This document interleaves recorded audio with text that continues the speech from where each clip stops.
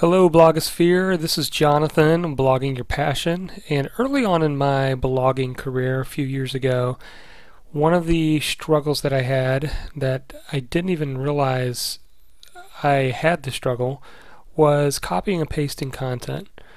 And basically what I would do is I would either be typing up my blog post in Microsoft Word or even in Google Docs, and then I would just highlight, copy, and then paste it directly into WordPress. And at times I saw that the font was different and sometimes the spacing was different, but I just chose to move on and ignore it. And then after a while it began to increasingly become a problem. And finally I discovered that Microsoft Word actually has a good number of code that it pastes in that you don't normally see.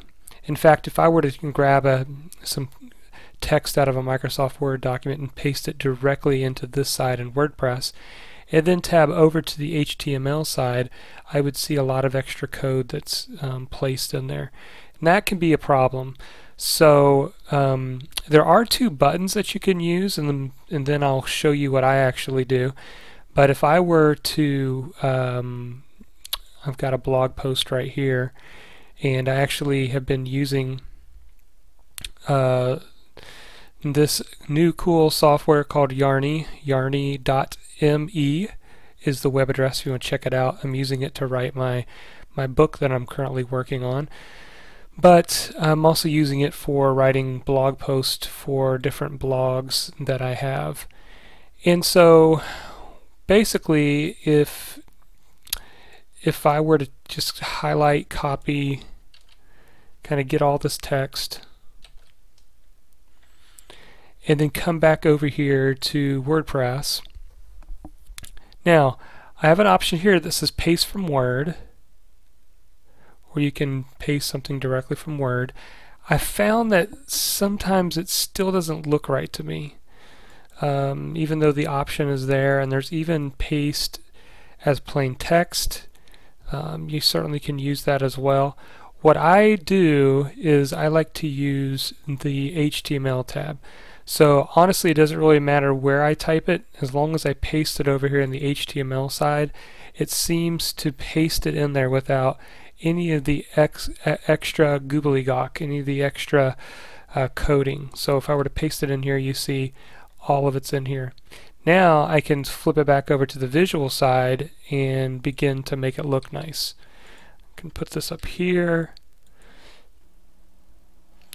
Any links that I want to, just move this up. I can turn this into more of a header and just kind of go through and make it my own. So can add, of course, some extra links and things. So that is just kind of a simple way to show you how to do that, but make sure that you're not just directly copying and pasting from Microsoft Word into the visual side of the editor, because it will start to cause some problems for you. So hope that tip is helpful, and if you have not yet signed up for the Blogging Your Passion University, the 101 course is a great place to start if you're a brand new blogger. You can just check that out. It's in the sidebar. Click on it and go check it out, and join many other new bloggers who have jumped in fully and learned the exact steps to take to build an audience and blog your passion.